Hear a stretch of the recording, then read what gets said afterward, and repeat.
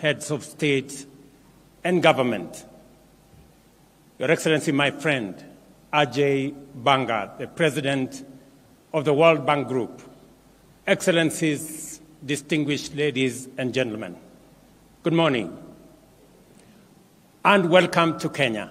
On behalf of the people and the government of Kenya, I welcome you all to Nairobi for the IDA for Heads of State Summit.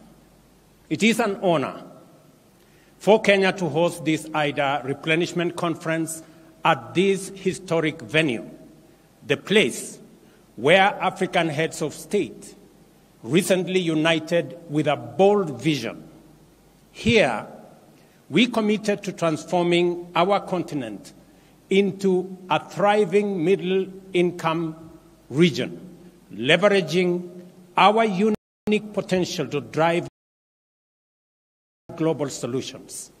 Today, we build on that legacy by actualizing our potential to provide those solutions through necessary financing. I extend my deepest gratitude to each of you for joining us at this pivotal summit. Your presence not only honors us, but also reaffirms our shared commitment to the International Development Association, our cornerstone for achieving the development goals of our continent and beyond our continent. We convene at a critical juncture, facing a convergence of global crises. This includes escalating geopolitical tensions that challenge international unity, a deepening development and debt crisis that threatens our economic stability, and urgent climate emergencies that demand immediate and collective action for our planet's survival. Today, we gather here. Kenya and the broader East Africa region faces severe flooding that devastated communities, destroyed infrastructure, and disrupted our economies. Concurrently, Southern Africa confronts intensifying drought, affecting nations like Malawi, Zambia, and Zimbabwe. Just last year, the roles were reversed, highlighting our shared vulnerability to extreme weather patterns. As I speak to you in this podium, 10,000 people in Nairobi City are displaced by floods. That is the gravity of the situation. Only a year ago, we had a devastating drought on the other end.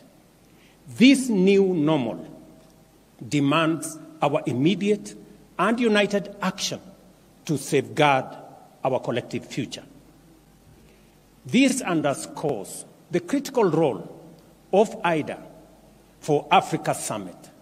As a cornerstone of financing for Africa, IDA has directed 75% of its total commitments, nearly $26 billion, to our continent in the last fiscal year, with African nations comprising 8 of IDA's top 10 borrowers. This support is not just financial. It is a lifeline for our development and also our stability. And your presence, personal presence, my friend Ajay Banga, in this meeting is a demonstration of the centrality of the discussions that will happen in this meeting and your personal commitment to this continent, which we appreciate. IDA stands out for its rapid and decisive action during crisis, distinguishing itself from other funding sources. Its demand-driven programs, combined with concessional loans of 40 to 50 years, empower borrowing nations to pursue sustainable long-term development strategies. And this is what we have been asking for. Long-term, concessionary. We now want to discuss in this meeting scale. That is the only aspect that is missing in this configuration. And as Ajay Banga said, two things are missing: scale and design. make it simpler. Now, more than ever, long-term concessional financing is vital. As many Africans and other developing nations face severe debt crisis, this financial strain hampers our efforts to combat climate change, transition to low-carbon economy, and adequately fund essential sectors like education, health, and social protection. We have frequently discussed the financial challenges that restrict our economic capabilities and reduce our investment in resilience and growth. High interest rates lead to unsustainable sovereign debt, complicate refinancing, and destabilize our currencies. Additionally, the rising cost of living, increased commodity prices, and supply chain disruptions severely impacting our food security, healthcare systems, and overall preparedness for response to crisis. Last year, we brought to global attention that African nations pay interest rates up to 5 times higher than typical World Bank IBRD rates. This year, the situation has worsened. Developing countries are now net contributors to the global economy, contrary to expectations of receiving net inflows.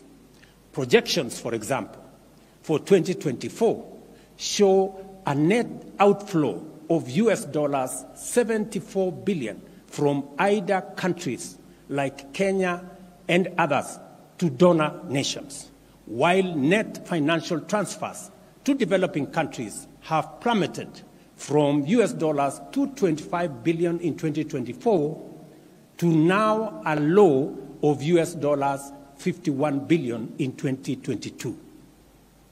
Those statistics are glaring by any measure.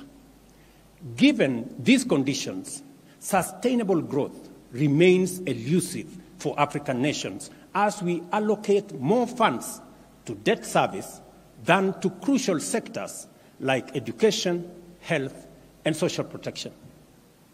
This financial strain was prevalent in 2/3 of African countries even before the pandemic struck. Notably, in 2020, 1 in every 4 sub-Saharan African countries dedicated over 17% of its public revenues solely to interest payments. The IMF reports that sub-Saharan Africa's ratio of interest payments to revenue has more than doubled in a decade, reaching nearly 4 times that of advanced economies by the end of 2022. As a result, over half of IDA recipients today face debt distress or are at a high risk of debt distress. IDA remains their most dependable source of patient capital, with every dollar of donor financing enabling an additional US dollars 3.5 in capital market leverage to amplify development impact. This endeavor transcends financial returns. It is about fulfilling our collective global aspirations. Africa's commitment to economic transformation, reducing poverty and inequality, and enhancing human well-being is essential and demands significant capital investment. Moreover, the global goal of achieving net zero by 2050 cannot be realized without Africa's active participation, a failure which would jeopardize humanity's survival, not just African survival, humanity's survival. It is imperative to understand with substantial investment in our vast energy resources, Africa can not only provide power to all its citizens, including the 600 million currently without access, but also significantly advance global decarbonization efforts. Let me say this broadly. If there was a case to be made for a win-win outcome, IDA is the best example. Because everybody wins. The donors win, the recipients win. The donors win because it is an investment for them. For the recipients, it is an opportunity. In both cases, we have winners. The donors will put money in renewable energy, in energy in general, and we can continue world manufacturing and industrialization using African mineral resources, using energy that we have in abundance, and using labor that we have in abundance, and we can share the outcome of that industrialization with the rest of the world. By investing in IDA, we unlock 60% of the world's arable and cultivated land for food security and nutrition, not just for Africa, but for the globe. By investing in IDA, we unlock the human resource potential in our continent, Africa being the youngest continent in the world. Investing in education, in health, in social protection gives us the opportunity to provide 40% of the world's workforce by 2050. Investing in IDA gives us the opportunity to decarbonize global economy and provide for green growth. Let me say this. Our continent possesses 60% of the world's prime solar resources, and our untapped renewable energy potential exceeds 50 times the projected global electricity demand by 2040. However, realizing this requires a shift in investment strategies with affordable long-term capital at scale being central. Our proposal and request entail a vision for an Africa-driven socio-economic development executed with transparency and inclusiveness, and our case is straightforward. Let me put it this way. Significant capital injection into IDA is crucial. The G20 independent expert group recommends tripling IDA's financing capacity to US $279 billion by 2030, while maintaining the essential concessional nature of its financing. At the very least, and if we cannot do anything else, let us not ignore or wish away this expert advice. We seek not just funding, but a partnership for progress. African nations propose a robust plan for climate-positive growth, aligning with the Nairobi Declaration from last year's Africa Climate Summit to ensure stable, dignified, and sustainable livelihoods across our continent. Africa is poised to transform its agriculture, water security, and energy access while creating job opportunities for over 4 million youths entering the job market monthly and expanding our small and medium enterprises as well. Central to these opportunities is our commitment to African-led initiatives. We aim to control our destiny, managing our resources responsibly and sustainably to drive Africa's industrialization agenda using our abundant energy, mineral, and human capital resources. Our commitment to transparency and accountability is in our socio-economic development plans, ensuring the efficient and effective use of IDA is central to our plan. We acknowledge the vital role of diverse stakeholders beyond governments and traditional donors committing to deeper and broader engagement to enrich our development outcomes. We are committed to empower the Africa Union Commission to make it fit for purpose with capacity to engage the rest of the world on behalf of Africa. We are committed to reform the Pan-African Parliament to enhance oversight and accountability over the Commission and establish an African Court of Justice so that we are ready to engage with the rest of the world. Faced with the relentless challenge of climate change and escalating instability, our unity is our strength.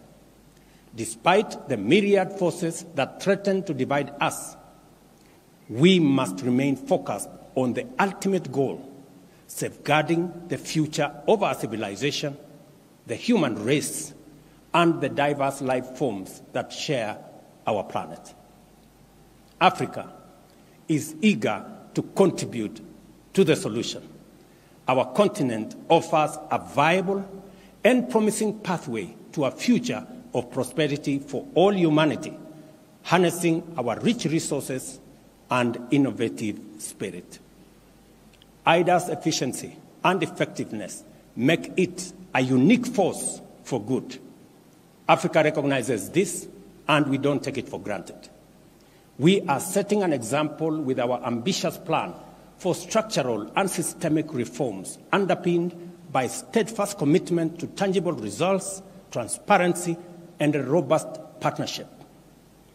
Given the enormity of the challenge faced by African countries and its global implications as collective emergency, we call on our partners to meet us at this historic moment of solidarity and respond effectively by increasing their IDA contribution from the US $93 billion raised in 2021 to at least US $120 billion in 2024. As we make this call, we as African heads of state and government commit to play our part by taking deliberate and robust actions to improve fiscal discipline, increase domestic revenue mobilization, develop investor-friendly policies, and enhance anti-corruption measures. IDA exemplifies the best of global cooperation, characterized by compassion, lasting dedication, and a fruitful collaboration. By fortifying IDA, we do more than just honor these values. We significantly enhance our joint ability to tackle global challenges. Let us value and expand the reach and influence of this vital resource. Together, let us be bold, let us be ambitious, and let us act with conviction. Thank you, and God bless you.